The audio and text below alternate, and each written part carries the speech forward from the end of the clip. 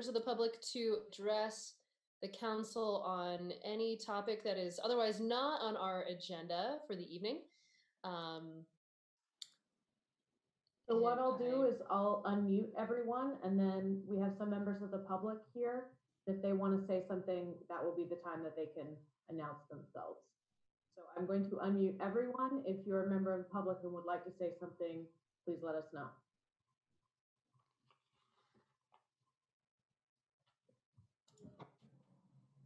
This is Kevin O'Connell, and I'm just here for the number 7 on the agenda, which is Development Review Board review. Okay, great. Thank you. I'm just curious, can you see my image, or is there a feature within Zoom that allows you to blank out some of the, which is fine. I'm just trying to understand the technology. Oh, so if you go to the top of your view, you can change it to or block view. Okay. Change your view. I don't want to take up any more time, so just. You're fine. Thank you. Yep. Thank you. Great. Anyone else? Anne? Donna? Yes, Donna. Yeah. Would we like to put the appointments early so that the individuals don't have to wait? I think that is the plan already. As far as I can tell, right after the consent agenda. Great. But I don't have that early on is my good. I screen. agree. Okay, good. Okay, great.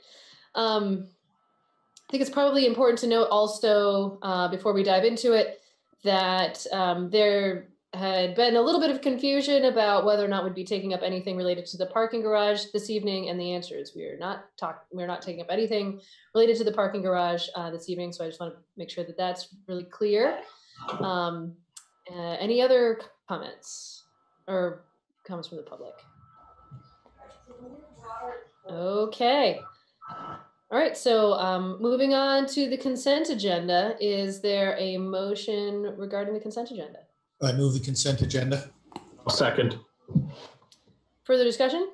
Okay. All in favor, please say aye. Aye. Aye. Aye. Aye. Opposed? Okay, so the consent agenda passes. All right, so on to some appointments. So we're going to start with the Development Review Board. So I know there's at least a couple folks here for that. So I think the thing to do will be to invite folks who are on the line with us to introduce themselves, and then we will very likely go into executive session because I think there's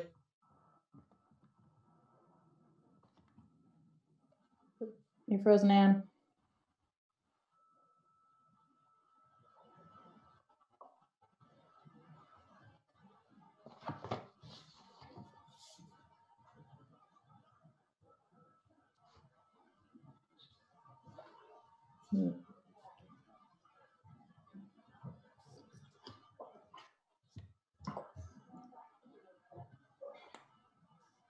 We lost Anne, huh? Lost.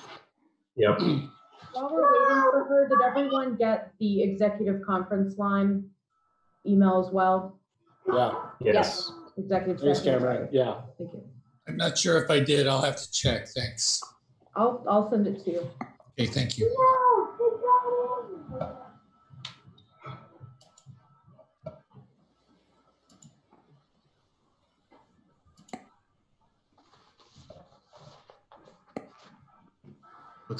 Looks like maybe she's trying to get back in.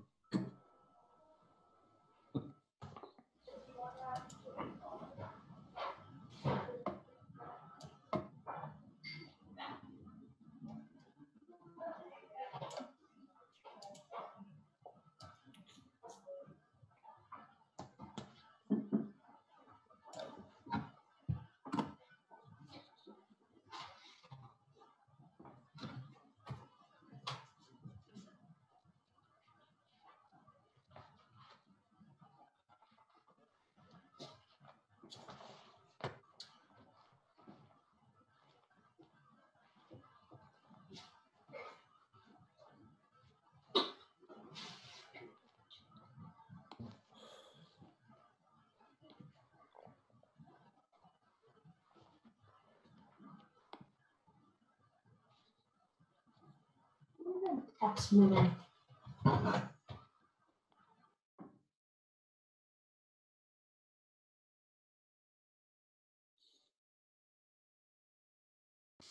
So the mayor just said her internet went out. So I don't know. I don't know what that means, whether she's gonna call in or what.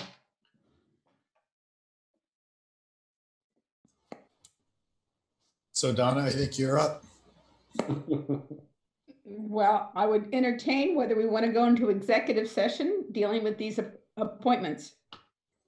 Maybe we should have the people make their presentation to us first. There are some people present who are applicants. Certainly. I'd agree with that. Sorry, I've just got a text from Ann. Yep.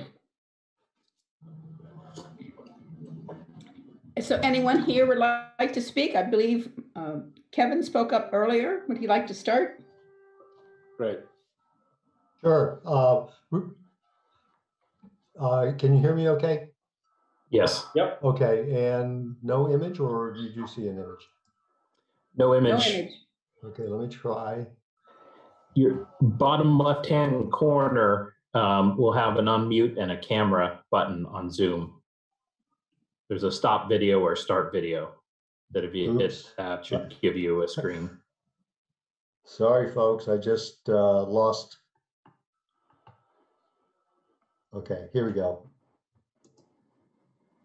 Hey, Hey, there you are. Where? Success. Well, I'm glad you can see me. I can't see myself, but I just wanted to be available. You have my application before you. I'm asking for a reappointment for another 2 years. And, any questions the council may have or the mayor, I'm happy to entertain them. Any questions? Anyone for Kevin? Not for me. I'll just Dan? ask. I'll ask a really simple. Hey, Kevin, how many years have you been on the DRB? A few, Dan. I was appointed to the DRB at its inception in 2002. Okay. I've been a member for that entire time. And then ZBA before that, right? Correct. I'm sorry, Jack, what was that abbreviation? Zoning Board of Adjustment. Thank you. Sorry. In 2002, the zoning board and what was then the planning commission were combined, and that's where the DRB comes from.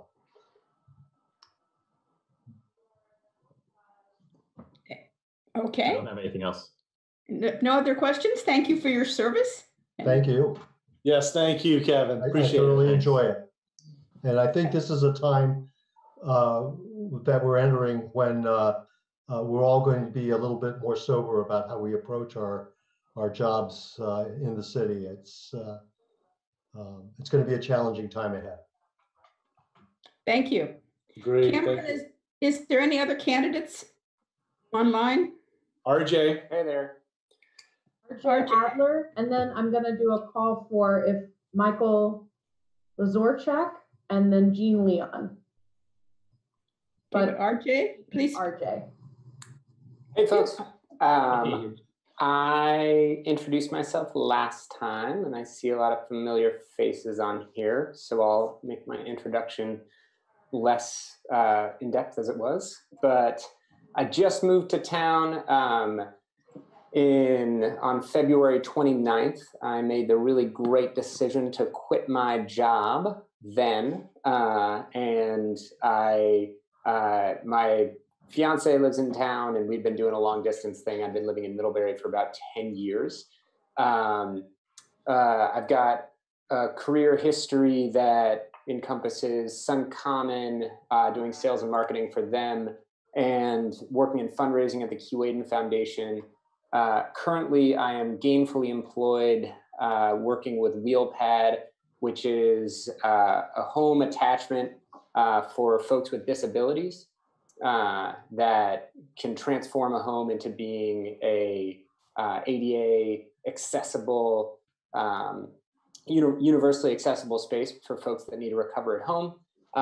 That's part-time, and then part of my time, I'm also working on trying to make ADUs more accessible here in Vermont. I very much recognize that line of work coincides with what the DRB does, but I have an interest in being involved in my town. And I believe it was Dan last time asked, what I would do about conflict of interest type stuff, and I would step away if there were a, conflict of interest when it comes to my work. Other boards I've been on: 6 years on the Middlebury Co-op board and 3 years on the Middlebury Energy Committee, and then a few miscellaneous short-term boards here and there as well. But same one. Any questions for RJ? Nope. Okay, so Anne is back with us. Mayor? Yes. Phew. So next person, Cameron said was available was Michael. I don't know if he's online yet. Thank you, RJ. Thanks. Michael Lazarchuk here? I don't think so. Okay, and I don't see Jean, Leon, and the other person who had applied was David Weir, and I don't see him either. Just want to pause there in case I'm wrong, but David's name was not on the agenda sheet. That's correct. We had gotten an email from Jasmine saying that he had applied late, and we could choose to not accept that application if we don't want to because of that. But that's something we can potentially discuss in executive session. And since one of these seats is supposed to be an alternate seat, I think probably is a good reason to go into executive session to discuss that part of it. Who's getting what seat. So I don't think there's anyone else to introduce themselves at this point. So is there a motion to go into executive session? I'll make that motion to go into executive session to deliberate on the appointment for the Development Review Board positions with the applicants. Second. I assume that means we should go. So no, actually. I was just going to ask Cameron to walk us through that. So yes, please do. So the way we've set up executive session for tonight is that all of our council members are going to disconnect from this call. They have a separate Zoom meeting that they're going to do on their own, which is executive session, sort of like them leaving the room. And then you guys get to hang out with me until they all come back. So we can leave this line open. Okay, and so we'll be back on this call briefly. But we gotta vote though. Yeah. So okay, there was a motion and second. All in favor, please say aye. Aye. Opposed? Okay, all right. Well, we will be right back. Hey, Cameron, do you want us to leave this meeting and then rejoin? Cameron, you're muted. That's what she said. I don't think you can be in 2 meetings at the same time. So I don't think so. Yeah, I didn't know if we could open it. Okay, Right. that's So fine. we leave this meeting, log into the executive session meeting, and when that's done, we come back to this meeting. And the folks that are here will. Okay, great. See you soon. To come out of executive session. So moved. Second. All in favor, please say aye. Aye. Aye. Opposed? Okay, and is there a motion regarding the appointment? I move that we appoint Kevin O'Connell, Michael Lazorchak, and RJ Adler to permanent seats on the Development Review Board, and Jean Leon as an alternate. Second. Second. I don't think you want to call them permanent seats. I was going to say, but clarify. Friendly amendment to the, as opposed to permanent, full-time. Full-time seats, yeah. Okay. Great. Okay, so there's been a motion and Jack, did you mention the alternate in that? Yes, I did. You did, okay. Yes. So there's been a motion and a second. All in favor, please say aye. Aye. Aye. Opposed?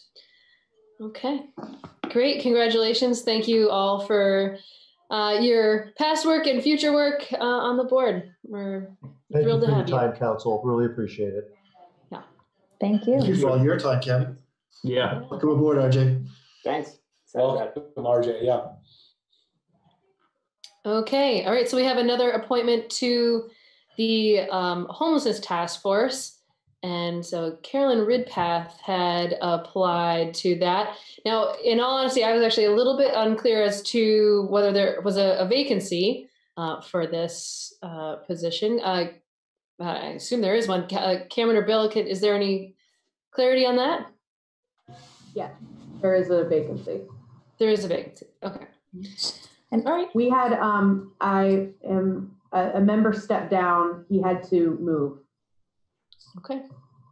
And Lauren, did you have a question?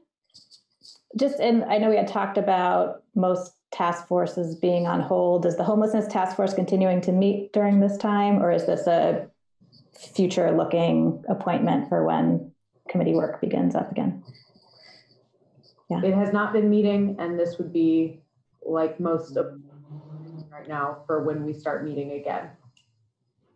We decided, and if the council would rather change this, let us know. We decided that as terms expire or things become vacant, that we probably still wanted to, put people on these committees rather than suddenly have a big pile of them when committees, when we finally come back to being active and suddenly you've got 10 seats to fill in committees, that we'd at least keep filling the slots in case there was written correspondence that needed to go out, but they're just not actually meeting, but we're still taking care of their membership, if that makes any sense. Yep. It does. I'll make a motion. Oh, sorry, go ahead, Dan. Oh, unless there was any further discussion, I'm happy to make a motion. Go for it. I'll make a motion that we appoint Carolyn Ridpath to the homelessness task force. Second. Okay. Any further discussion? All in favor, please say aye.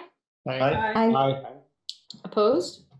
Okay. Great. And congratulations to Carolyn. Thank you for your work. And so just to clarify, we're going to address later on in this meeting the future continuation of whether or not committees and boards are meeting. That's correct? Well, okay. So we'll revisit that topic shortly. All right. So chapter 13 review. So hopefully everyone's got that available. So I think it probably just makes sense to take this one section at a time, just for context. We've been going through all of our ordinances and cleaning up some language.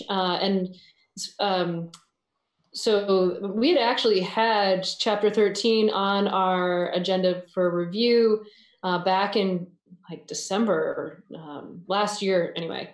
And I don't think it ever went to a second reading, and I know this is listed as a first reading, which is fine.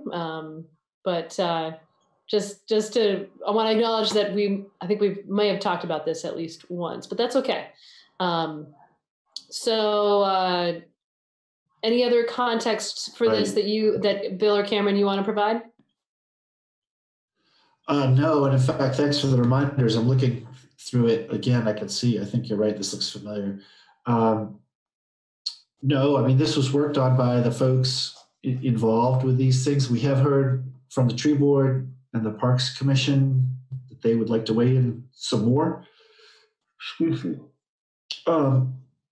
And, we told them this is the first reading, there's going to be a second reading, so there's time. So you may expect to hear more from those two boards before we're done. And whether or not those boards actually even continue to meet, I mean, the rec board may meet, but the tree board may not. So Right. want to at least flag that we may be revisiting sections of this too, if Right. if it comes to that. Okay. So on to the different sections. So the first section being about trees. Any comments on chapter 13, section in the 300s? Jack. While we discussed this, I think we all got a set of comments from John Snell about this, and I thought that most of his comments were things that we should adopt. And so I think I'm likely to do is want to move all the comments, or most of the comments that John proposed. And I don't know if the way to do that is for us to do it now at this meeting, or have those go back into the what's being worked on. But we have section 3301. John makes a comment that the tree board consists of citizens and residents of the city, and he says that he understands that non-residents can also serve, and that seems like a valuable thing, at least as non-voting members.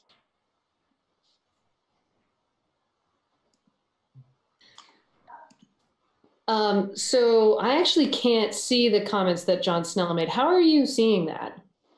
I just pulled it up. We got it in an email the other day, and I have it on my screen side by side with the Zoom app. And I'm not sure if this is something. Jasmine emailed it. I think it was earlier today or yesterday with John's comment. So it was an email from Jasmine. Yeah, I wondered. You forwarded it? Okay, because I had thought that I'd looked at that and I couldn't figure out how to see John's comments. So maybe I'll keep digging here for a second. But Jack, what's your thought about incorporating John's comments? I'm sorry, I was distracted by the fact that I didn't have them. I think it's a good idea to incorporate pretty much all of them. Some of them are sort of editorial type comments. Some of them are more substantive, but he might be the chair of the tree board, and whenever he comes to the council, he has, I think, very valuable things to say. And I think he has good points about this. Yeah. Yeah, go ahead. Help if I read through his comments? I'm sorry. Sorry, say that again, Cameron. Would it help if I read through his comments? How extensive are they? Well, they go through the whole tree section. I think there are changes you could look to adopt or take into consideration. Another thing we could do is come back with a draft that has John's comments in it. I was just going to suggest that, because some of his comments it looked like he looked at a version that hadn't been edited, because some of his comments in the version that I received as part of our packet, had been addressed. So there was like a pronoun issue, and if you look at the original, it's because it was already struck through. So it may be helpful to do it that way. It seemed like he had a couple of suggestions. The one Jack that were substantive. The one Jack pointed out about expanding the membership of the tree board beyond the residents and citizens of the city, and then he had a technical one, at towards the back end. But on the question of membership, do we have any other boards that allow non-residents to be members of? Yeah, I think there's quite a few. Okay. So typically the council this is really a policy call of the city council. Over the years, the council's been very strict about DRB, planning commission, DRC, anything with any kind of regulatory authority, feeling that, our own residents should be taking those regulatory roles. I think on DRC, actually, one time I can remember, I think we may have had someone from East Montpelier who was a landscape architect or something. So they had special expertise, but typically the council said for anything regulatory, we want residents. For other boards, we've often had, maybe an interested party, a business owner might be on the board, or somebody who has a particular expertise. But even I know when you recently appointed the homelessness task force, there were several people who were very capable, and the council chose the Montpelier residents first. So I think it's been, you get more points if you're a local resident, but it hasn't necessarily been a blanket prohibition. This ordinance clearly states a prohibition. So obviously, if you wanted to offer the opportunity to broaden it, then you would want to change that ordinance. So what do we think about creating a draft that might incorporate John's comments for second reading? Works for me. We can do that. Okay. Yeah, that makes sense. I went through his comments, and a lot of them, like Dan said, were sort of typos and like just real simple things, but trying to point out a couple of the more substantive ones that we might want to discuss is where we want to be, and based on the draft that he was working with. So that's more efficient use of time.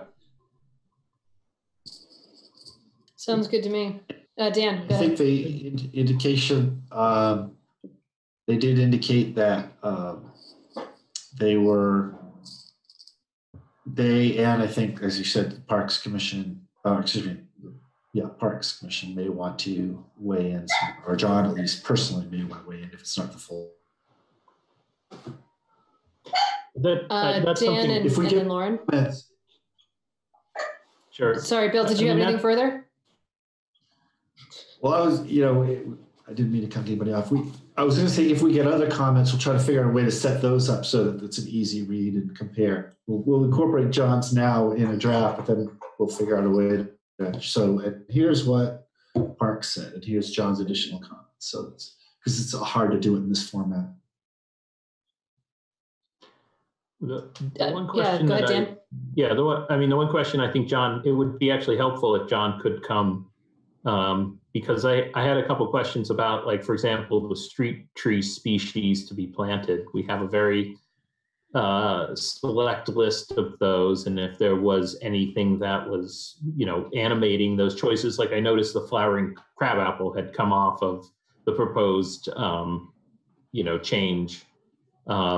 And the Bradford pear and the green ash, if that's driven by maintenance concerns, or if that's driven by hardiness or any other, invasive versus non-native species kind of considerations, it would be helpful to understand that. Because, one thing that it seems, if my understanding is correct, that when we're talking about street trees, we're not just talking about trees on streets, on public streets, but the definition, the way it does, is it overlaps into the public right-of-way. So this could technically affect some private landowners if the street right-of-way carried over into the front yard. Like, I know some properties along some of the particularly more narrow streets. I know that there's been, at least it seems like a potential area, and it would be helpful for clarification as to those species. Yeah. Well, so let's make a point to invite him to the next time we take this up. Lauren. Kind of on that point, if I'm remembering right, the last time we had looked at this, we had even talked about whether it made sense to be having the specific species in ordinance, or have the tree board be maintaining an updated appropriate list based on certain criteria or something, instead of listing the trees and then having to update them as science evolves or whatever, but more if we wanted to leave that in the hands of the tree board with whatever criteria they use, if we felt like those were the right ones. So that was one idea. So maybe John could provide us advice on if that might work. better and be more kind of adaptable over time, or if it's gives them more clarity to just put it in ordinance and have a list, and he feels like this will be a long-lived one. So that's one thought. And then the other, I mean, it seems like the only other really substantive thing was there's a license fee, and he said they've never enforced that. So either we should decide, do we want to keep that fee and start enforcing it? I know that we've also moved a lot of the license fees into the license fee section and not put them in different sections. So if we want to keep it, I think for cleanliness or consistency, putting it there instead. But just want to flag that as a more substantive question to us all, if we want to keep a fee, and if so, enforce it, or if it's never been enforced, do we want to keep it? Jack. Yeah, I had a couple of substantive thoughts, and I don't know, since Lauren just mentioned the licensing section, section 13.319, I could talk about that now, and I could talk about the other ones too if you want, but as they're in a couple of different sections. I've spent a lot of time looking at the licensing section, and I'm sure we'll get of the ordinances, and I'm sure we'll get back to that chapter at some point, and I'm partly the holdup anyway. But I question with a lot of our municipal licenses whether it's whether there's a point to having the city issue licenses at all, especially if the people are regulated at some other level. And for the arborist license, it occurred to me that there is, it's not a government entity, but there's an International Society of Arborists that does certify arborists. And it occurred to me, if someone is a certified arborist, maybe that's probably going to be a higher standard than whatever licensing scheme the city comes up with. And so we might exempt someone who's a certified arborist from that licensure. And so I have language for that. It starts on line 3 of section 13-319. And it says the license fee shall be $25 annually in advance. And my suggested additional language is, unless that person is an arborist certified by the International Society of Arborists. And I should disclose that my son is an arborist certified by the International Society of Arborists. So he would personally, if he were doing this, he would be personally affected, although he's the city arborist right now. Alec Ellsworth is also a certified arborist, head of parks. So I would suggest putting that language in. John Odom, do you have any comments on the licensing thing? Just to, remind folks that that I think we have licenses so that we have some authority if there's a bad actor to have some option to act and not simply depend on the state to get around to it or something like that. So that's really the point of the ones we have. As far as the licensing that we're in particular, I got no comments.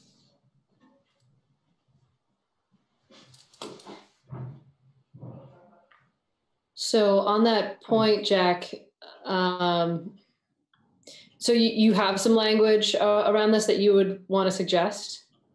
Yes, and if other people don't find that compelling, I'm not married to it. I just, as I say, it's just a suggestion. And it's the language that I read a few minutes ago. Unless that person is an arborist certified by the International Society of Arborists. Well, so is your thought that that person would still have to get a license with the city, but the $25 fee would be waived? Or they don't have to get a license at all? Well, that's a good question.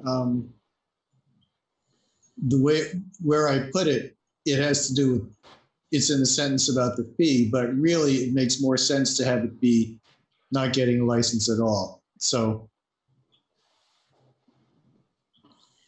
I could go either way. And I certainly see the justice of John's comment. Dan, go ahead.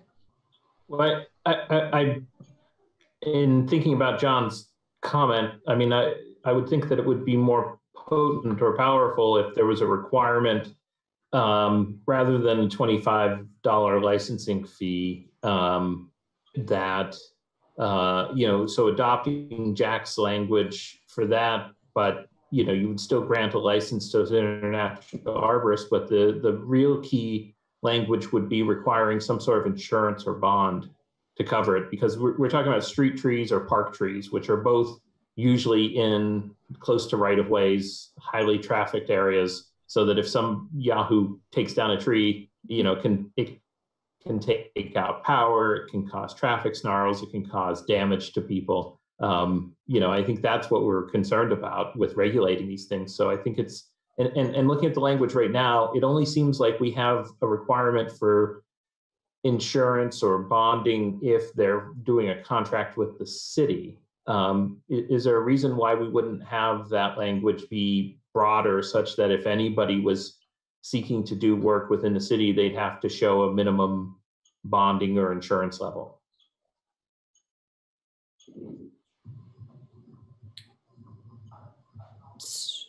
So I hear a couple different questions in that. Dan, do you have, so Dan, you're suggesting that perhaps either in addition to or instead of a license, that they show that basically that they are insured? Right, or be able to put up a bond to do work in the city, especially if they're to work on, because the language right now is they only have to have the license if they're pruning, treating, or removing a street or a park tree within the city. So if somebody has a back 40 and they want to do it, however, that's fine. But if you're doing a street tree or park tree, you have to procure this license. And so, I agree, my thought is a little bit muddled and perhaps has several questions buried within it. But my main point isn't the key point here of what we want is to make sure that somebody has some sort of insurance or protection so that if they should violate a certain standard, rather than trying to sort of get into the business of regulating bad actors, which I don't think we really want to do, we have some requirement that at least there would be an insurance policy or some bonding policy so that it would in some way self-regulate, which is insurance companies won't insure people who behave badly for very long. And if somebody does behave badly and they have an insurance policy, at least there's a pot of money to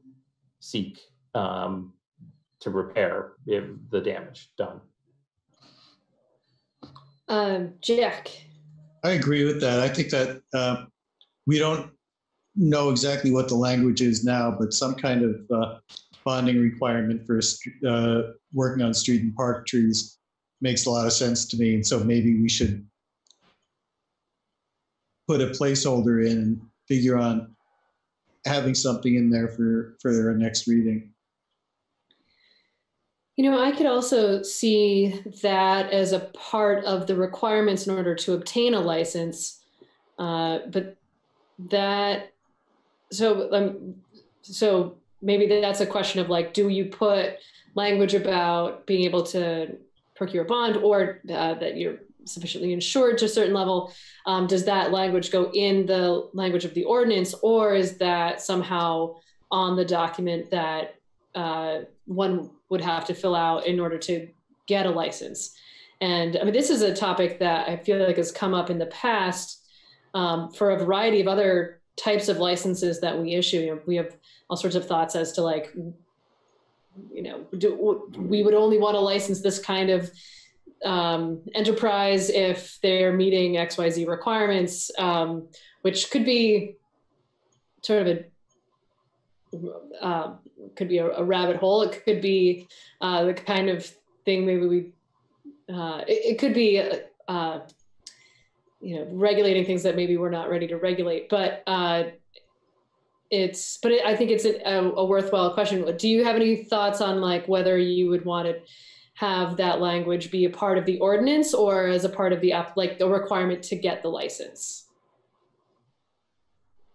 I would think it would be part of the ordinance, because how else would the city clerk know what the requirements are to issue a license, and how else would an applicant either comply with or challenge the requirement if it's not part of the ordinance? Okay. Yeah, that makes sense. Any other thoughts on this topic? Yeah, I would support that as well. Okay, so that's something we can incorporate into this for the next reading as well. Okay. Jack, we may contact you just to work through your thoughts on the language there. Sure. Okay, any other thoughts on the trees section? Oh, let me see. Go ahead, Jack. I'm looking at section 13-305, which sets forth when the meetings of the tree board are held, the first Wednesday of each month at 7:30 p.m. And they're actually at present held on the first Thursday at 5:30 p.m. And it also just makes me wonder, are there other boards where the meeting dates are set forth in our ordinances, and should we really be handcuffing the board to a particular schedule, or should we have it say something like meetings shall be scheduled by the board or something like that? That seems like a great catch there. Right, we can scan through that. I will tell you, it may be a product of another day. We used to actually be in the charter when the city council met. The charter said second and fourth Wednesdays. Wow. And we've since changed that. We've continued to follow the tradition, but we can move it around. But so I have a feeling that at one point, these were all very carefully prescribed, and we've been trying to catch those and take them out. So this would be another good catch. Great.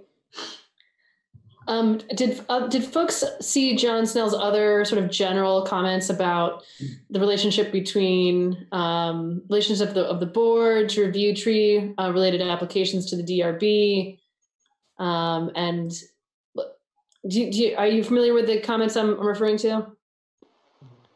No. Okay. So I just want to flag some of the comments that John wanted to make in addition. Were about that, the relationship of the board to review tree-related applications to the DRB. That was one thing. A second thing was he mentions that rather than focus solely on allowed trees, that we also include a list of prohibited trees, which I think sort of gets at your comment, Lauren, about, is there just a list that we can reference here that the tree board just maintains? The idea of prohibited trees, I think, is interesting. I think we'd probably only prohibit them in the city's right of way, potentially. But then, what are the consequences of that? And then the third thing was just additional protections. So anyway, I just want to flag that just so that people are aware of that for future discussions. Yeah. Any other comments on the tree section?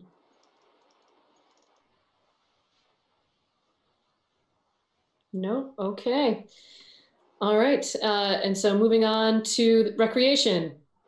It's pretty short. Any comments here? No? Okay, great. And parks. Jack, go ahead.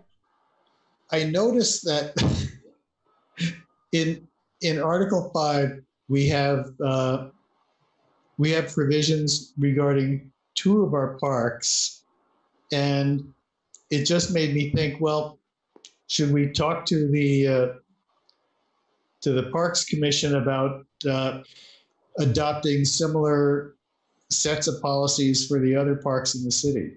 And I don't know what those should be, but I think those would first come from the Parks Commission. Donna. Yes, I agree, Jack. Even more so to be in line with their green print. They really are concerned that we only consider our parks to be Hubbard Park, North Branch, and I'm surprised Summer Street is here. So they would definitely like to see this enhanced. Great.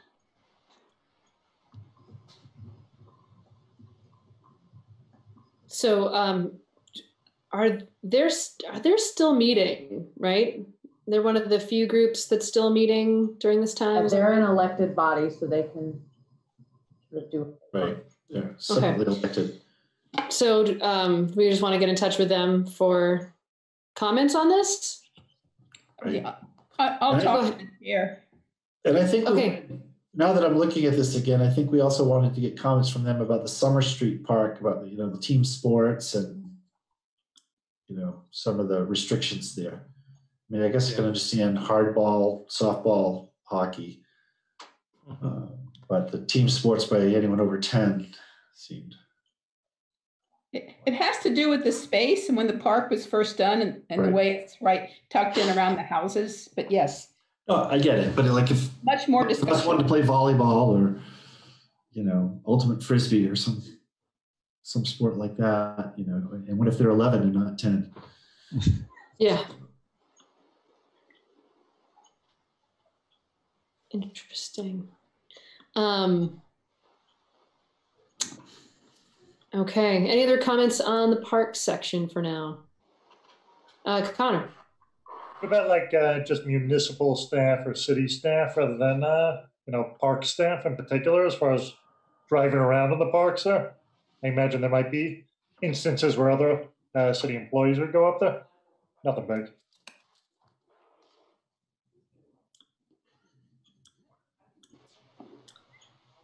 Any comments on that? You're suggesting that we add language to allow that? Just instead of except parks and trees staff, I think it's in B there right off the bat. Just make it city staff or municipal staff. Yeah. Seems fair. Any objections to that? Well, the only thing is, go ahead, Donna. I think you need to talk to them because this is really about being driven on roads that are not established park roads.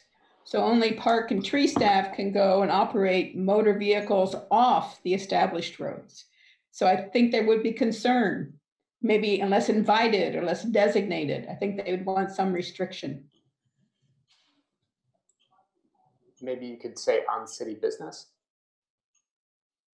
Yeah, but I think they have to be authorized through somebody, but maybe that's the way to do it. It's an interesting question. Cameron or Bill, any thoughts on that? I don't think that very often city staff goes onto unmarked trails in the park other than park staff, but I think it's a pretty good catch-all to say accept City of Montpelier staff on city business, and then we don't have to worry about it. You never know. We use our DPW folks help other folks who help rec folks who help park folks, so we don't want to back ourselves into a corner by any means. Lauren, did you have something you wanted to add to that? No? Okay. No. Okay. Other thoughts? Oh, Dan, yeah, go ahead. Yeah, sorry. I just had one question: is the firearm prohibition, if that's been reviewed for sort of current constitution, if that's current constitutionality, I know we can restrict discharges, but I know that other park districts have been challenged as to whether they can carry firearms. And I'd be concerned of setting it up for some challenge somewhere. Has that been vetted, Bill or Cameron, by any by the city lawyers? Not recently that I'm aware. We can ask Tony. So we probably want to check with an attorney. I see what Dan's saying is that the state's pretty clear that we can regulate discharge, but can we tell them they can't carry it or have it on their person? And the question is there something different about parks than, like schools, I know can prohibit those. There's certain places that you're allowed to, but I'm not sure. So we'd have to look. Yeah, it's a good question. Okay, anything else for the parks? Okay. Flood insurance rate maps, gone. Nothing, any comments on that one? Okay, great, moving on. Natural resources.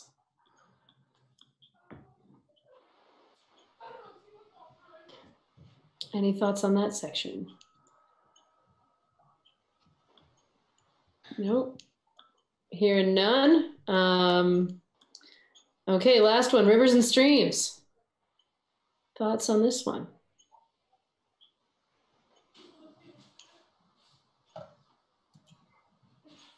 Okay. It's a pretty short section anyway. All right, so is there a motion to pass first reading as amendment and set the date for the next reading? I move that we pass the ordinance as amended for first reading and schedule a second reading. I don't know what the best time would be. Probably not our next meeting because we're asking for people to get us some feedback. So maybe 27th, May 27th. Yeah. Second meeting in May. Yep. Okay, there's been a motion. Is there a second? Second. Second. Okay, further discussion. All in favor, please say aye. Aye. Aye. Aye. Aye. Aye. Opposed? Okay, great. All right, so we'll take that up on the 27th. Thanks for all of your thoughts on that, team. Okay, and so I think we're moving on to the update for COVID-19. I'm going to turn it over to either Bill or Cameron. And watch the ball just not even slow down on its way to Cameron. Okay, so I sent y'all a memo earlier today. We go through that. And then I also have another memo that was sent out with the agenda about the rec center. I'll read that one second if you're okay with that, Mayor. Okay. So the state has given a few updates since we last spoke. Some of them were pretty substantial. Just so everyone is on the same page, Governor Scott has announced an extension of the state of emergency in Vermont through May 15th. He also gave a directive through the Attorney General to law enforcement on how they should be enforcing that executive order, including voluntary compliance on social distancing. We can pursue civil and criminal enforcement of the order, which does include up to $1,000 a day fine for continued non-compliance. That's not something that's come up. People are being really great about complying with the governor's orders. That is just something that our police department was given through the Attorney General. Our farmers market is aware and has been doing a great job keeping up direct orders from their vendors, but the Agency of Agriculture, Food and Markets did say that farmers markets are currently not permitted under the terms of the stay-at-home order. And then the most substantial one in this past week, Governor Scott did announce Addendum 10 to his executive order, which outlines a phased reopening of businesses in Vermont. They announced it today as sort of a quarter turn of the spigot to open it back up. But that did come with mandatory health and safety guidances that have been required of all businesses, including our government that is currently in operation. So we did come up with some new policies to protect our staff and residents, including putting in that Addendum 10 health and safety guidelines into operation. A lot of that is about wearing masks when you're in public, and we want to make sure that our staff is within those guidelines. So we're trying to make sure everyone has a cloth mask or face covering and making sure they have guidelines on how to use those and to clean their space with more regularity. We also have updated our webpage for situational updates pretty much constantly, and those do have a growing list of resources for those who may need them. I do want to say publicly as a reminder, there is a group called by the acronym WNOC that is open to receive calls for assistance if you need it between 8 a.m. and 10 p.m., 7 days a week. And their call line is 802-477-5160. I also want to announce for capital area neighborhoods that they're still looking for volunteers. They will start, they are starting to hand out flyers. They're flyering through the neighborhoods right now, letting people know what resources are available to them and that their neighborhoods have their backs. So we're excited about working with them. For business closures, program cancellations, or changes, know that City Hall is still currently closed. The Senior Center has canceled all their classes for spring, but their Feast to Go program is still continuing on Tuesdays and Fridays. The new pickup time for meals is now noon to 12:30. It was noon to 1, but everyone was already coming and picking up all their food by 12:30, so our staff was just standing in the cold for a while, so we've shortened that time. So everyone knows our recreation department has not made a determination on summer classes yet. They are taking registration and payments for summer camp and other programming, but do not intend on cashing checks or depositing any of those payments until a determination has been made. Since we are furloughed a good quarter of our staff, this reduces a lot of our refunds needs. So either checks will either be processed if classes move forward, returned, or shredded, depending on what the person would like to do. The Mountaineers have not yet determined if their summer baseball camps or their summer game season will be canceled or not. In the memo, I provided a breakdown of the furlough by department and division that was requested in our last meeting. I won't go through that necessarily, but I do want to thank again our volunteers because they saved the city about an additional $170,000, and we really do appreciate that. Our city committees have all stopped meeting through today. I will have a recommendation in a second about that continuing. But as an update to our city communications, we've been working very closely with WNOC, the capital area neighborhood groups, and Montpelier Mutual Aid. We have weekly calls with them, and we are continuing to share their messages publicly. We've also been increasing our social media posts regarding COVID-19. We average around 860 interactions per post, but our most successful one recently was about wearing masks, which reached almost 2,000 people. So we're continuing to be committed to posting our recommendations and best practices for supporting local businesses, maintaining social distancing, wearing masks in public, et cetera, as we get that information. So my recommendation, and something I would like to have council vote on or feedback on, a discussion around, is the continued suspension of all city committee, advisory boards, and task force meetings that are not required by law. Our staff's capacity remains incredibly limited. A good quarter of our staff is currently voluntarily furloughed. And we sent out a message to all committee chairs asking them, what's going on with your committee?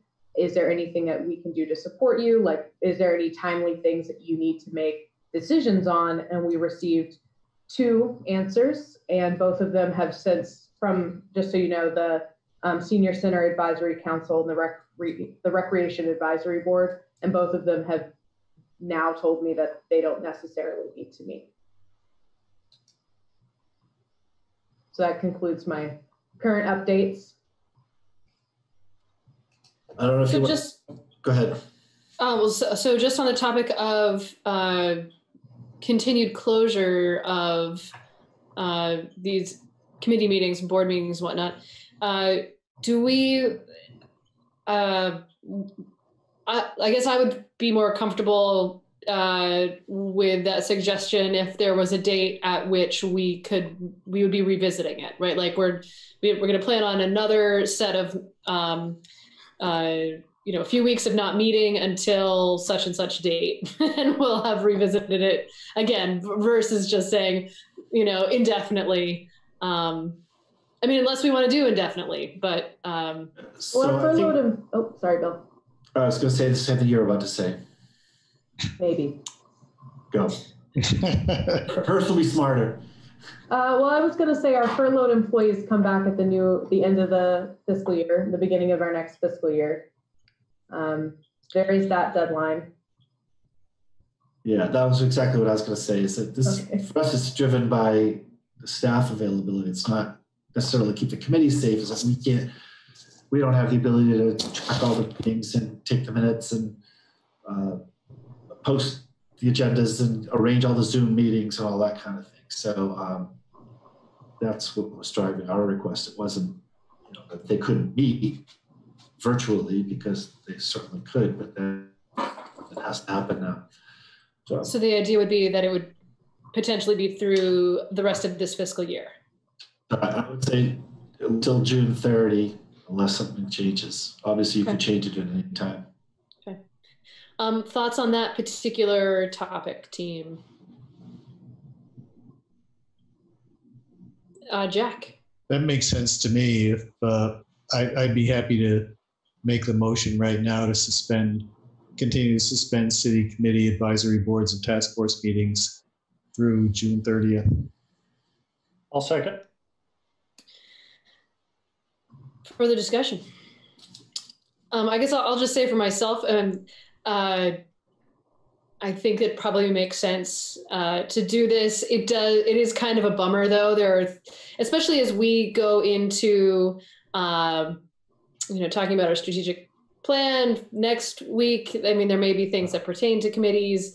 I'm sure a lot of them would be pretty. If they're excited about their work, they're going to be pretty bummed that they're not going to be able to continue through the end of June.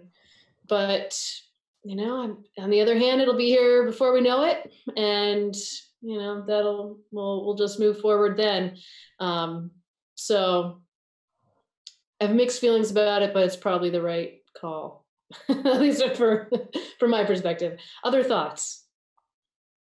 Well, and I'll just reinforce what Cameron said, which is we did reach out to all of them and say, basically, can you make your case why you need to keep meeting or what you need from us? And we only heard from two boards. I would assume that if somebody wants to make their case between now and then, we could always bring it to the council, but that would be the general.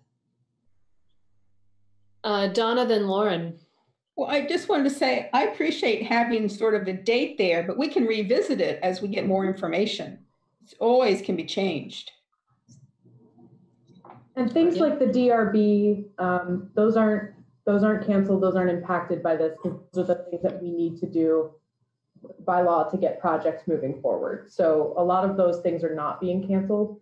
The reason I talk about staff capacity is really you think that each of these committees has a staff representative, and a lot of them aren't here right now.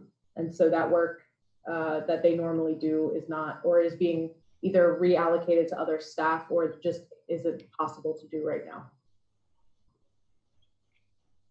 Fair enough. Lauren? Yeah, I think this makes sense, and thank you, Cameron and Bill, for doing that outreach to make sure that we weren't missing any opportunities. I guess this does, we'll still have the flexibility. I'm just thinking, like, for example, a potential city grant opportunity around clean energy had come across my desk, which I'd sent to Anne, but I would hate to miss those kinds of opportunities, but I think we can still kind of keep our eyes on if there are deadlines and things like that, particularly if it could help our budget situation. So, we'll still have that flexibility, but I think this makes sense for today to just put everything on hold, and then in special circumstances, we could revisit as needed. So if there's, I could picture putting something out to committees or task forces that if there's a time-bound opportunity, that they get in touch with you. I mean, maybe that's opening up too much of a door, but, especially with an opportunity like a grant deadline or, anything else that has some kind of deadline. How would you all feel about giving with a provision that like committees could get in touch if there was something urgent? Yeah. Okay. Okay. So there's a Yeah.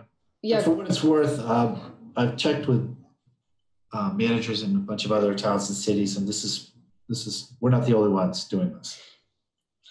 Fair enough. So there was a motion and a second. To those who had the motion and second, so this provision for getting back in touch or revisiting it if there's an urgent matter, or if they have anything else come up that they want to revisit for any special circumstances, they can. That's okay with you all? Yes. Should we have some language for the clerk, like add at the end of it, provided that a committee, the chair of a committee can consult with the city manager to obtain permission to meet in the case of time limited opportunity or need. That's okay with you, Connor? Friendly enough. Yeah. Okay. Donna. Maybe it just seems strange to have that in a motion. I would assume they could. I would rather us just have the staff make the statement to chairs that please keep in mind that we still would love to hear from you if these opportunities happen, or if you feel something urgent. It just seems strange to put it in a motion, that's all. Yeah. I'm fine either way. Yeah. In a certain sense, it's as long as it's concise enough, it's sort of already there. But if you're okay with it, Donna, but I mean, it doesn't. Okay. It just, it's a little wordy. It's a little weird.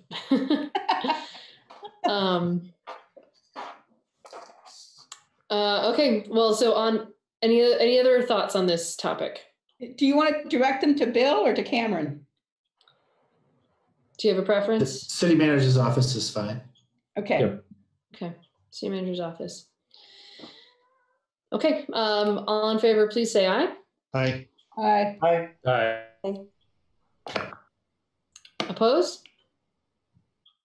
Okay, great. All right, so June 30th then. There's that piece of it. I also have this is oh, I'm sorry, I think I'm interrupting Dan. Oh, Dan, did you have something? He's frozen. Okay. I think he was raising his hand to vote, and now he's frozen. Oh, It looks like a great poster, though. Yeah. Album cover. Go ahead, Cameron. So I do have another option or another consideration for a vote. And this one is, as you may know, pretty it's something I've been working on since I got here. But my memo really is about needing to readjust and re-examine project timelines in response to coronavirus regarding the rec center renovation project timeline.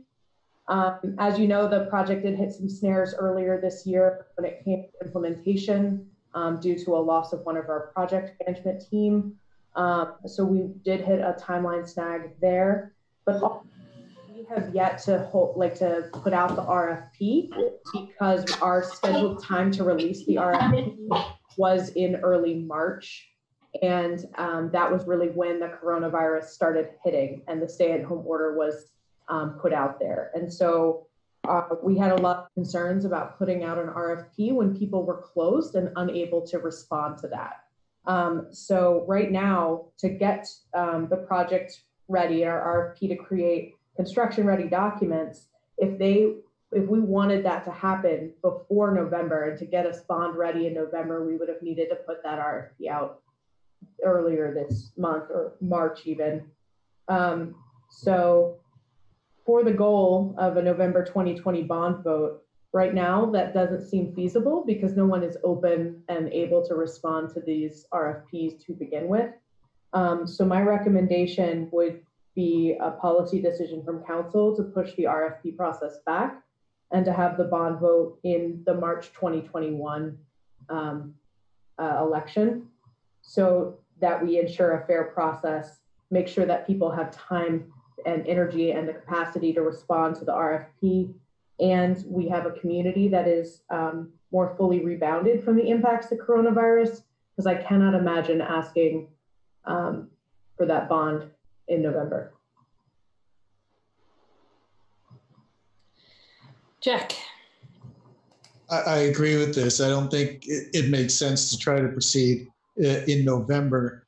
The question that occurred to me is whether we can be sure of being ready by March, and whether it should be whatever resolution we adopt should give us the flexibility to, by saying something like no earlier than the March 2021 town meeting election. Cameron, did you need a motion on this? Well, you had adopted formally that it was going to go to bonds in November, so yes. And I think we've also received some general inquiries about this, including this is very preliminary, with someone who may be interested in doing some sort of private project, and maybe so they were curious about what we were going to do, and I said, well, we'll have clarity after tonight.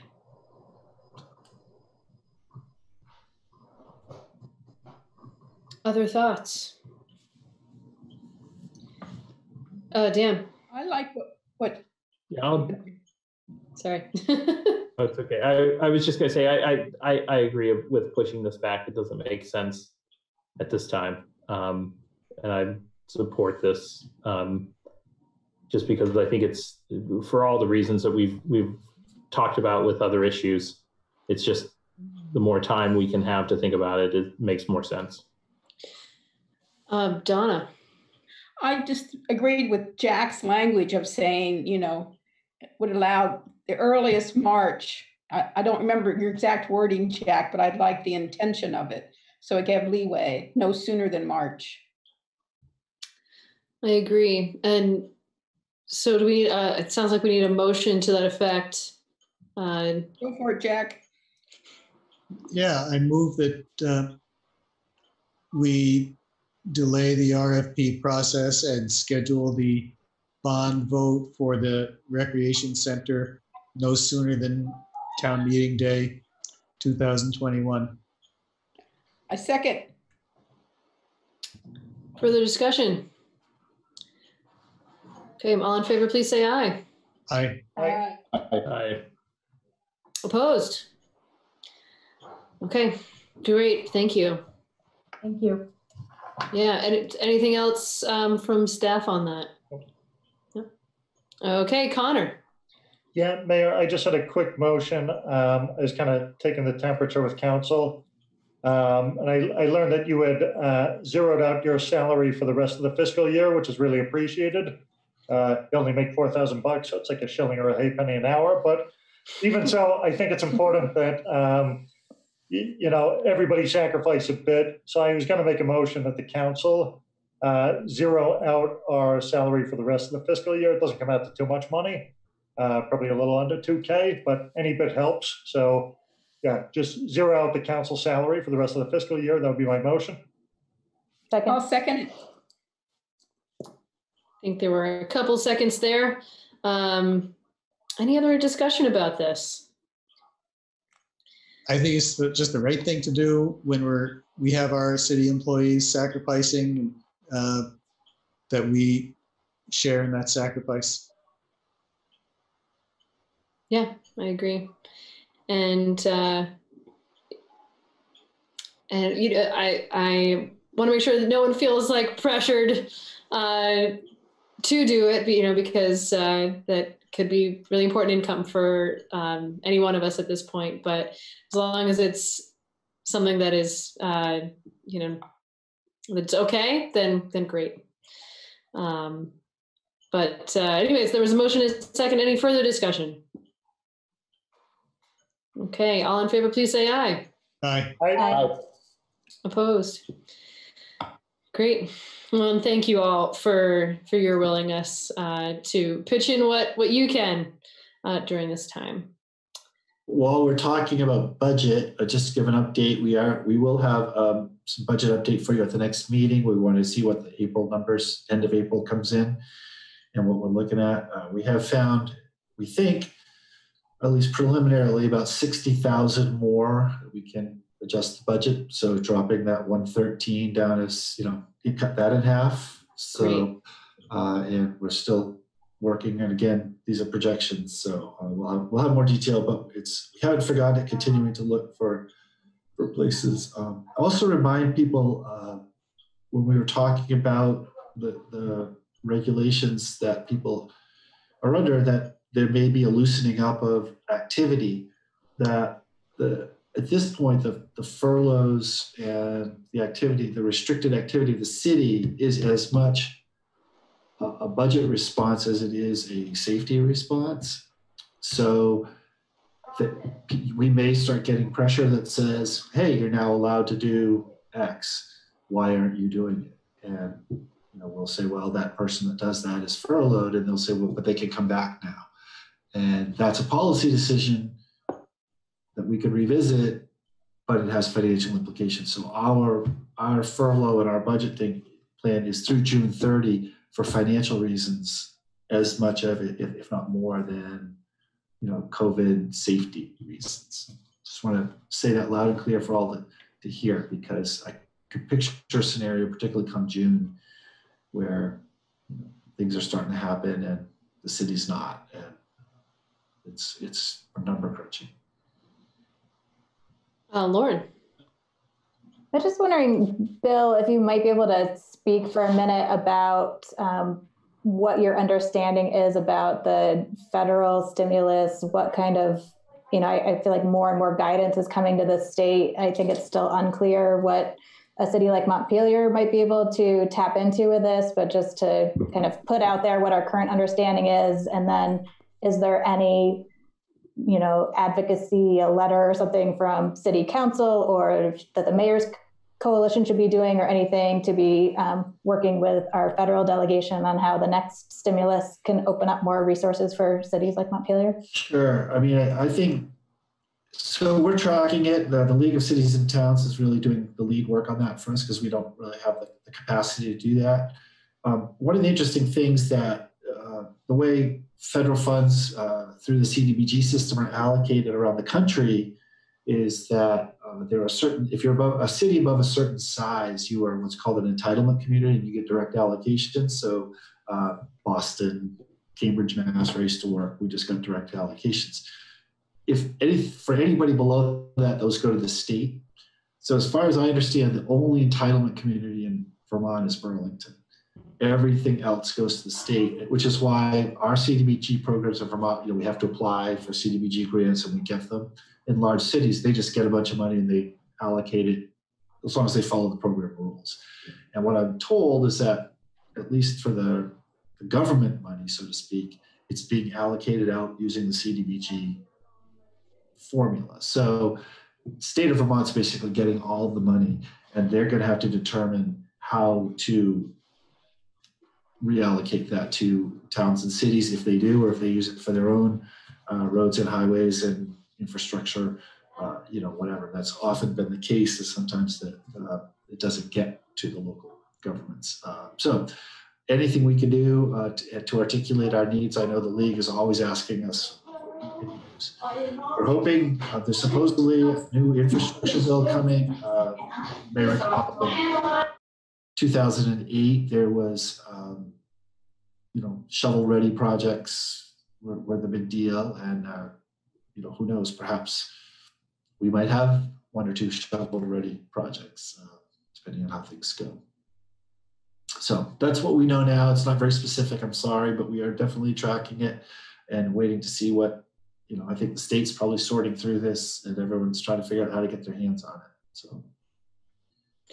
And I assume you'll let us know when there is clarity. You bet. But yeah. And just so you all are aware, the Mayor's Coalition is going to be gathering to discuss some kind of a platform related to COVID-19. I'm happy to share with you some potential points of that, to get your feedback on any of those topics. So I'll send that out when this meeting is over. Happy to get your feedback. So circling back to the capital area neighborhoods, I had a conversation with Dan earlier about just some questions that had been raised about that. Dan, can I pick on you to speak on that, or do you want me to speak about that? Sure. No, I can talk about it. I've had a couple conversations with some constituents about the capital area neighborhoods and how that's developing. And, one thing is that, we as the city started the capital area neighborhoods, but I think it was always, I think it might help for us to have a discussion about what our vision as a city council is for that. My understanding and what I've talked with others about is the idea that capital area neighborhoods would be sort of this decentralized opportunity for neighborhoods to develop groups as they saw their needs being existing at the time. And so, if one neighborhood had a really strong desire for, door-to-door service or communication with neighbors door-to-door, and another neighborhood said, no, we're inundated. We're thinking more after this is all over. We want to have some potlucks.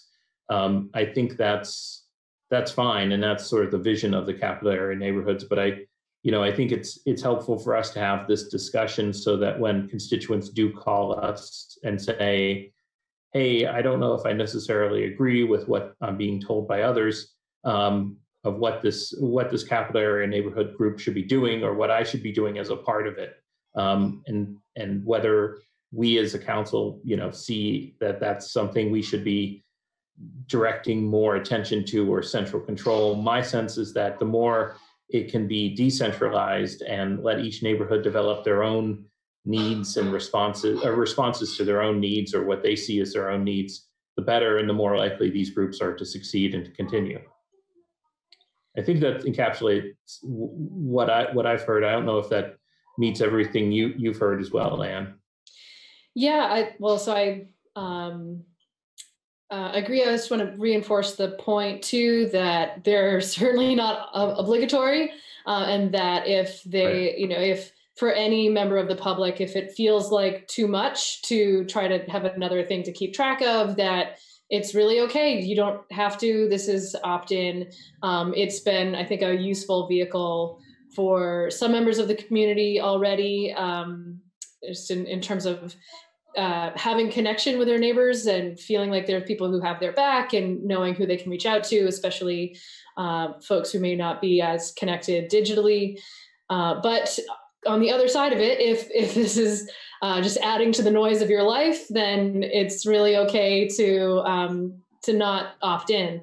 And that's so I just want to make sure that's really clear. But also just reinforcing what you were saying, Dan, too, about this is meant to be organic and absolutely can look different in different places. If some neighborhood wants to have a Google group, great. If another neighborhood wants to have like a Facebook group, great. Whatever works for that community and for those organizers that live in that space. And then it's an opportunity as another tool for us to communicate with each other and get the word out about opportunities or needs or whatnot. So, and that ultimately, really, probably the highest purpose of it is to build relationships and connections with our neighbors in whatever that looks like, either in terms of celebrating or meeting needs. So any other thoughts folks have on that, or questions or concerns you've heard from folks about that? Yeah, go ahead, Donna. Well, I think a lot will depend if you've belonged to one before. They were very much local, neighborhood, and organic from those people who showed up, who opted in. The one thing the city did do was put that information on the website so people could find who was their coordinator or when the group was meeting. So I would hope it would continue in that vein as Anne stated. It's very much individualized to who says yes and shows up and does what they want to do. As they share that information with us, we will make sure that gets pushed out. I don't think they're quite there yet. Right. Okay, well, that's a good call, though, so that people have a place where they could just go look that up. That makes sense. Cool. Anything else on that topic? No, couldn't agree more. Yeah, let's let it happen a bit organically. I don't think there's a cookie cutter approach for any of this stuff. Even the number of neighborhoods, I had a good chat with Dan. And what's been great is like some of the local organizers who I've never spoken to before have been reaching out, asking about city resources, asking for the best way to distribute them. So I think it's a beautiful thing. It's great. Cool. Great. Anything else? Okay. Super. So coming back to our agenda here, I think that is the end of our regular business. So I guess we're on to council reports. I'm going to, again, go in the order that I would if we were in the horseshoe. But it's only really because, Donna, you're always so ready, like right away. Tonight, I'm ready to be glad that things are working better, except for your experience, Anne. Yeah, but it's all good. I just have to just really spend my time thanking Bill and Cameron, the staff, Jasmine, who's not here, and just make sure all the heads of departments, all the staff that's there working, as well as furloughed, just shows the quality of people we have. So thank you very much for being there and just being who you are. That's all. Yeah. Great. Connor. Yeah, I don't have much. I would echo that.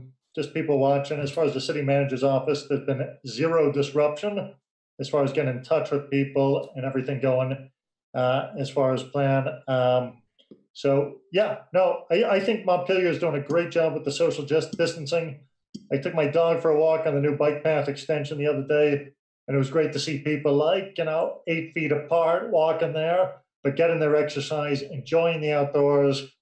And I think we're up to the task. We're doing a great job in Montpelier. So thanks, everybody. Great. Jay. Yeah, I'll just echo what Donna and Connor said about the efforts of the staff. Thanks so much. You're right. We're not the circumstances. Things aren't missing a beat. I'll just add one little bit that as of yesterday, Montpelier Live has brought a person on in collaboration with the MDC and another organization to be a business consultant and navigator to work with local businesses.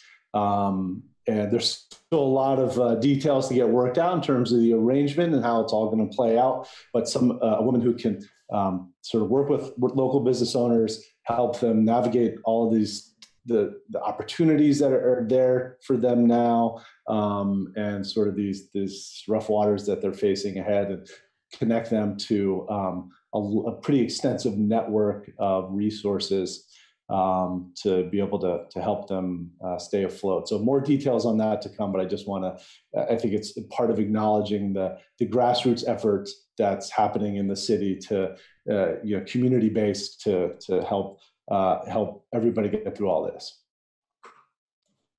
Great. Jack.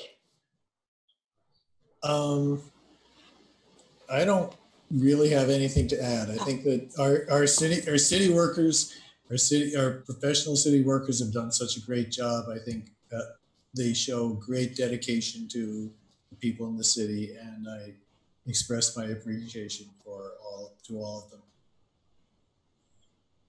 Yeah. Dan, I'm sorry, I forgot where people sit. That's okay. That's okay.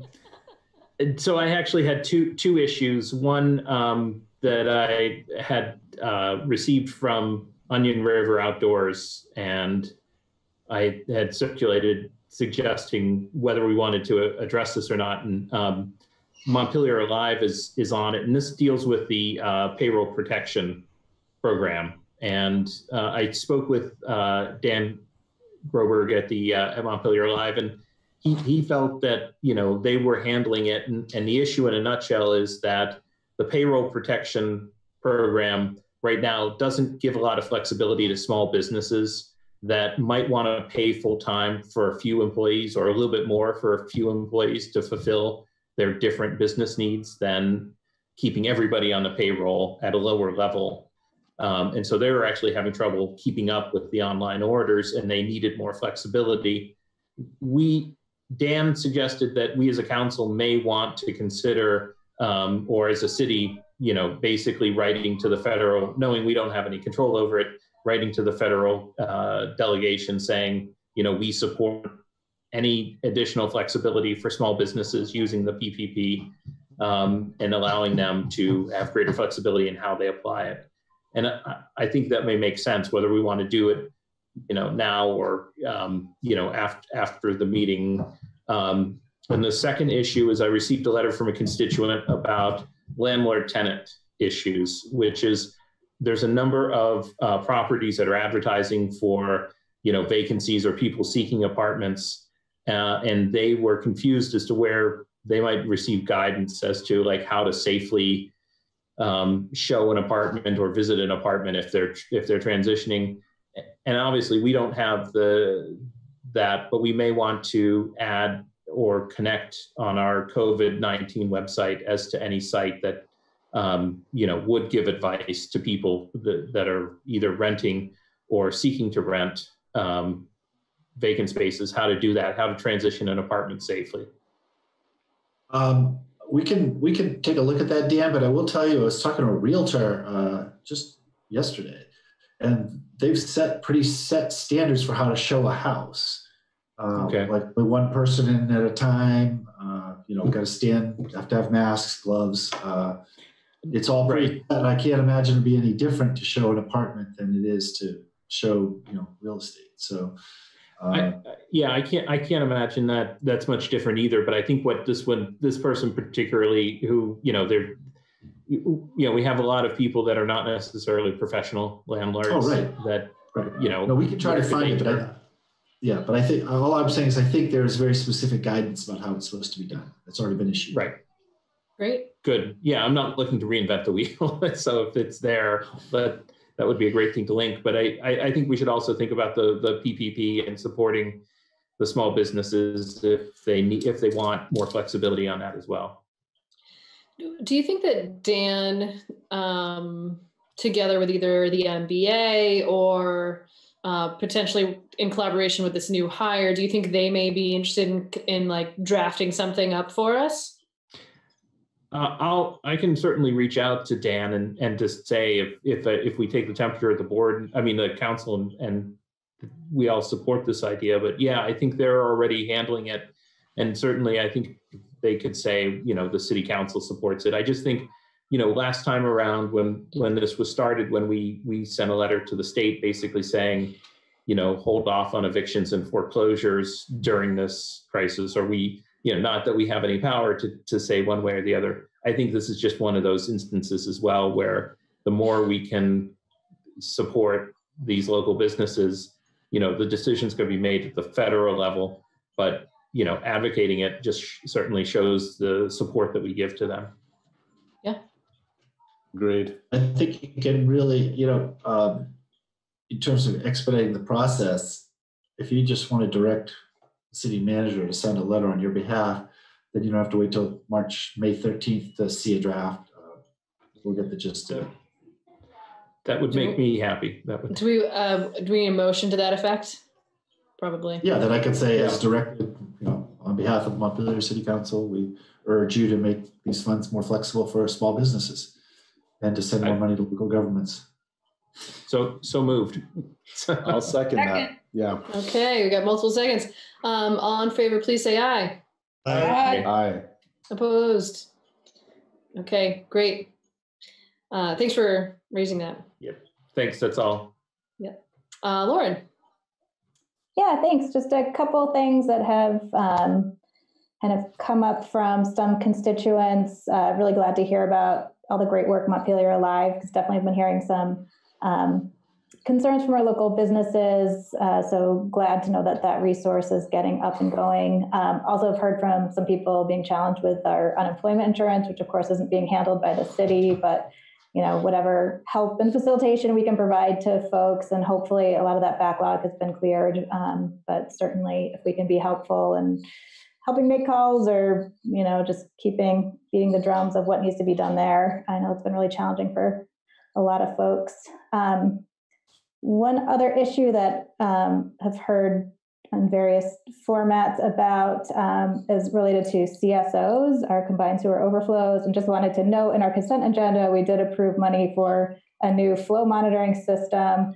And I would urge anyone who's very interested in that issue, one of the things that a federal stimulus could do would be putting money into the CSO program and put people to work doing construction projects and things to build and improve our infrastructure, including CSO. So I know in my day job, we put in a letter to the federal delegation. I've been in conversations, and that was one of the things we asked for. But that's a place where, if people want to see us doing more work sooner on something like CSOs, I would urge people to advocate for that federal stimulus funding when people get to that. So just wanted to note that opportunity. And Dan Jones, on behalf of the Sustainable Montpelier Coalition, had sent around a note. It is Earth Day, the 50th anniversary of Earth Day today.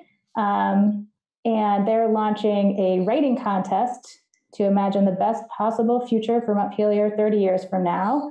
So look out for information about that. They're offering $500 prizes in 5 categories.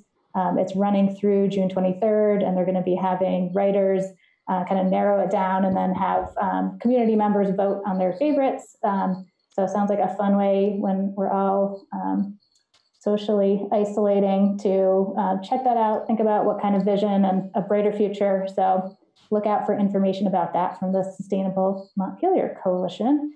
And just wanted to echo the appreciation for all the hard work from city staff and everyone who is just amazed by how smoothly you all are making it look from the outside and from our operations, knowing what a challenging time, and we're a third of the staff furloughed right now. So thank you all. And is that Jamie Carroll on? Just saying hi.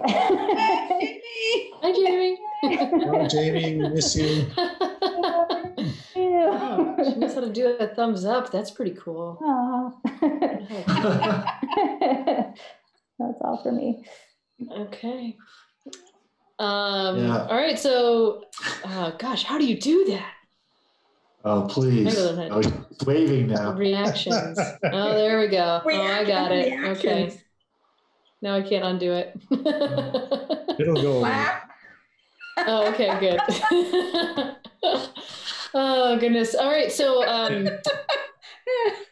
do you kick it? No. Well, it just goes away, I guess. It goes away. I see. Okay. Oh, goodness. I also, what's that? So Jamie inspired us to get more familiar with our gizmos. I also want to thank city staff for your continued professionalism through all of this. And, even with finding so much money for, to save through the shortfall, and that we've also just found another $60,000. Like that's amazing. And, still shaking the trees there. It's very impressive. I'm so grateful for all of your work, both financially as well as just, keeping the lights on and, continuing to follow through with these essential services. So grateful for everyone's work, and city staff. And then I just want to make a note about the railroad. I got some questions about what's happening on Sabin's Pasture and along Old Country Club Road, and maybe Bill, I should let you speak to this, but they're continuing to do work on the tracks there. I really should say they started to do work on the tracks there through right of way that the railroad has there, and so there are going to be some closures, sort of intermittently going forward. Anything else you want to add about that, Bill or Cameron? I don't have anything specific. I think for council members or members of the public, last Friday's city manager's weekly report had a pretty extensive write-up from DPW about this, and that's probably the best place to explain it. This is the new rail siding that we've been talking about. We thought there was going to be discussion in the legislature about appropriating money for this year, but for somehow or some way they've decided to just go ahead, and no one here really knew that was going to happen until it started happening. So not the best effort of communication from either the railroad or V-Trans Rail Division, but it's happening. Yeah. Yep. All right, well, and that is it for me for now. And just, well, I guess I'll add one more thing, which is just great. I'm just very grateful for folks who are continuing with the social distancing and wearing masks, and for those who are supporting local businesses, considering taking out food or shopping online, etc., to help our businesses through this tough time. That's it for me. John. Nothing to say except that it's so lonely in this giant office all by myself every day. That's it. Fair enough. Bill. Bill, do you have anything to add? I don't, nothing really specific. I guess I would like to also thank all of our staff people. People are really working hard. Appreciate all the kind words from you folks. And been through this process of following tales from around the country and in many communities. This situation is causing big rifts between elected officials and city staffs. Everybody blaming everybody else for something which is really out of everyone's control. And I think we've all been working together, and I know everyone in City Hall and around City Hall feels it. And so thank you. And I really thank Cameron. She's taking our lead on this COVID stuff. And as you know, I'm home, so she's really where the rubber hits the road there at City Hall these days. So I appreciate her keeping things moving. Cool. All right, well, I think that is everything for the evening. So with that, we will consider this meeting adjourned. Thanks, everyone.